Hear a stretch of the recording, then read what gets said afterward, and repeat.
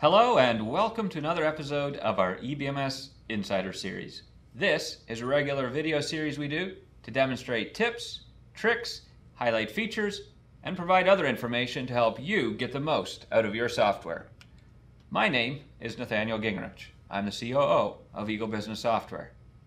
The end of the year is fast approaching, and with it, the scramble most of our clients experience as they review and correct their financial statements for tax filing. In this episode, we'll be looking at tools EBMS has to manage inventory counts and values. The features we're looking at are available in EBMS 8.1 and later.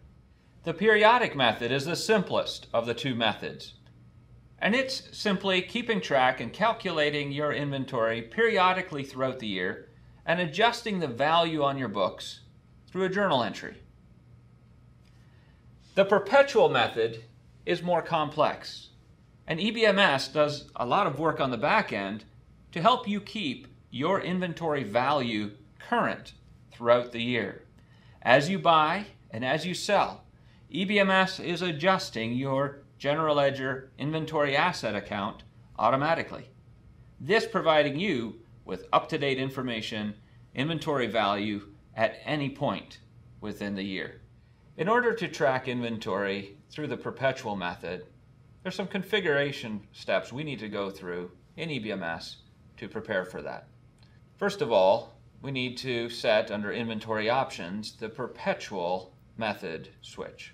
Then we need to set up our inventory correctly with the appropriate classifications. Those inventory items that are set as track count or even serialized or lot tracking, and there's some others, will be the inventory items that are tracked through the perpetual method.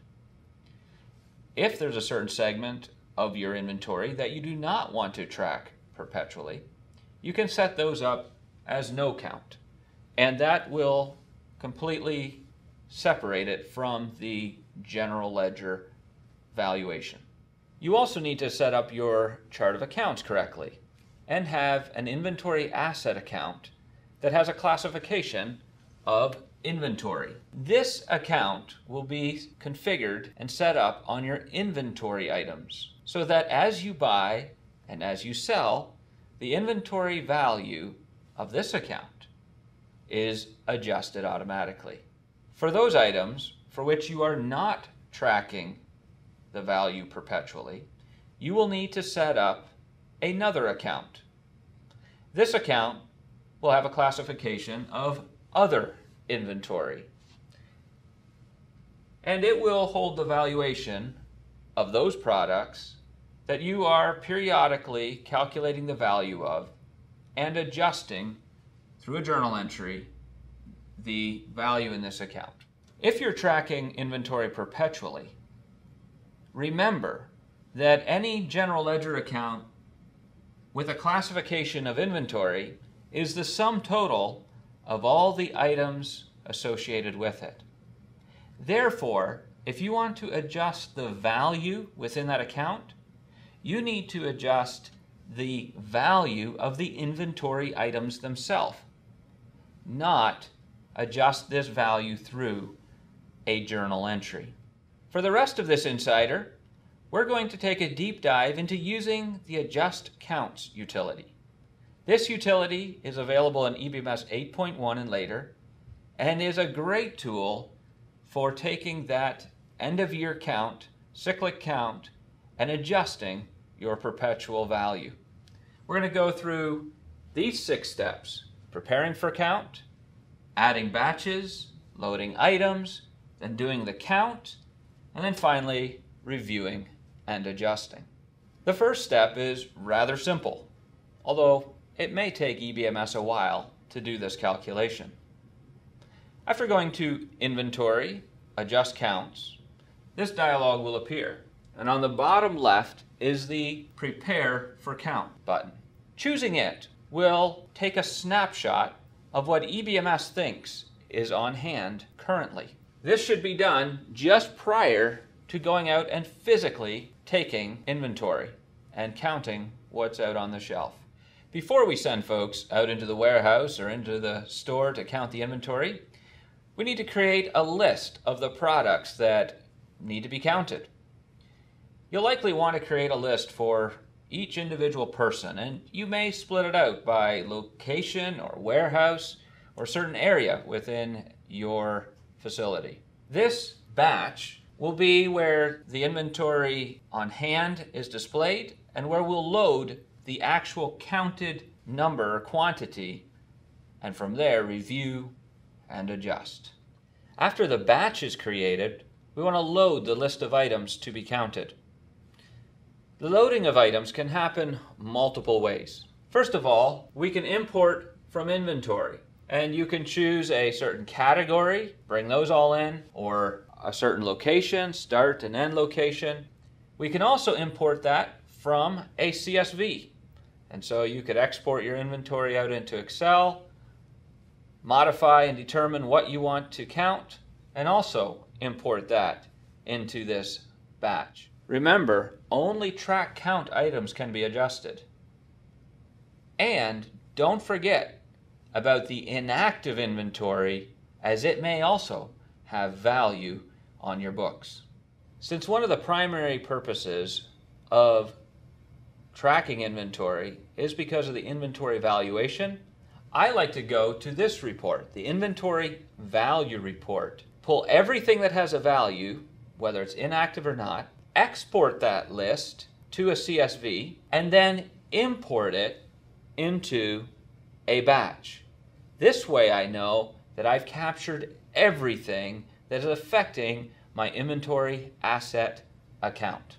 Once I have that list imported into the batch, I like to use the Zero All Quantities feature.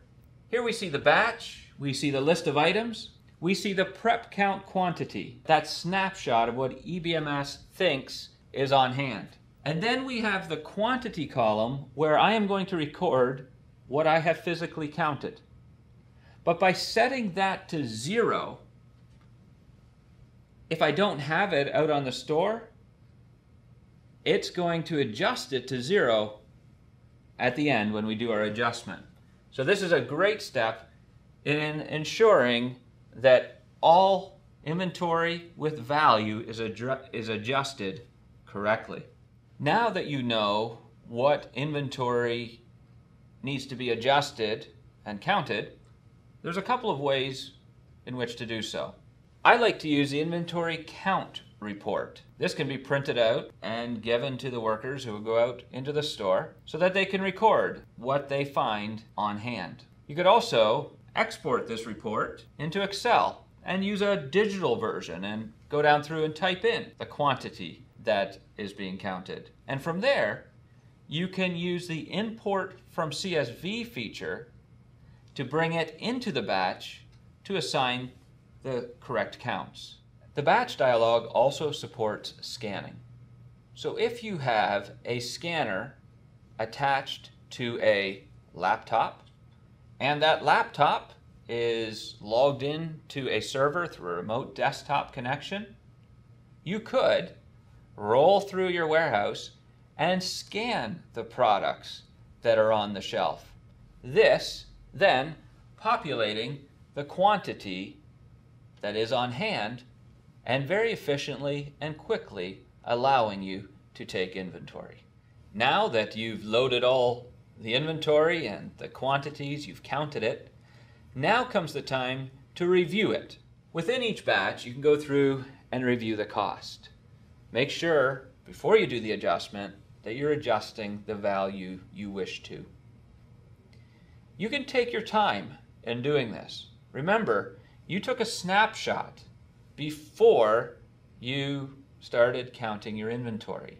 Business can go on as usual. You can buy and you can sell. Now that you've taken the snapshot and you've counted what's on hand, EBMS knows what to compare to and how many items to adjust in or out of the system. So if you need to, you can take a few days to review before you go to the next step of adjusting. If you have multiple batches in which inventory has been counted, you may wish to review them collectively. And you can do so by choosing the Review button at the bottom of the Adjust Counts dialog. This gives you a summary of all the inventory batches by product, the amount on hand versus what you counted, the difference, the valuation adjustment. You can drill into the details so you can see which batch these numbers are coming from. And if you wish to review more deeply, remember that anywhere in EBMS there is a list. You can right-click on that list and export it out to a CSV and review it in Excel. And now, the big moment. Adjusting the inventory valuation in the chart of accounts and the count of what's on hand. I want to go through a little scenario of how taking inventory at the end of the year may play out. So let's step back. January 2nd, you took a snapshot of what EBMS thinks should be on hand. Then you went out on January 2nd and you counted, took a physical inventory and recorded what you have on hand and imported that back into EBMS, into that batch. You took a week or two to review, and today is January 15th, and you're satisfied with how everything looks, and so you're ready to do this adjustment. You want this adjustment to happen back as of 12/31. And so even though EBMS says 6 on hand currently, and when it took the snapshot, it took a snapshot saying there's 10, and when you counted there were 9, EBMS is going to look at that 10 and that 9, and it's going to reduce your inventory by 1. And so what you'll see on your books as of January 15th is 5, because it reduces that count back as of 12/31 by 1, which affects your current inventory, and we can assume that your inventory is now correct. It may take EBMS a while to calculate and adjust the inventory. Once it's done, I like to look at this report and review what EBMS did. The inventory adjustment report can be run for a range of dates, if you wish, and you're able to pull the valuation of what was adjusted, both count and dollars, for that date range. And then, as a final wrap-up to taking your inventory, adjusting the value, remember that you'll need to go into those inventory items classified as serialized, or if you're doing lot tracking, and you'll need to manually adjust them item by item.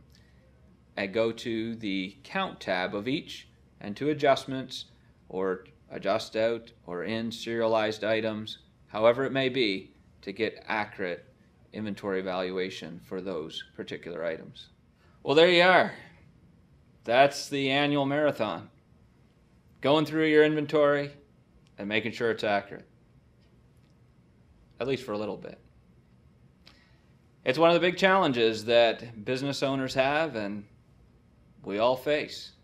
But it's important at all levels of a company, whether it's in production or the salesperson out at the counter, whether it's the controller trying to make sure the books are good, or the tax accountant preparing for filing.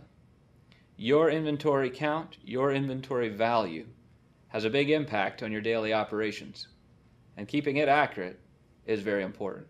EBMS is here to help you do that. Use the tools that are available and make sure that your workflow, your inventory flow is accurate from purchase to sale. Thank you for watching. Visit our YouTube channel, give us a thumbs up and subscribe. If you have questions, please feel free to reach out to us. And be sure to check back next month for another EBMS Insider episode.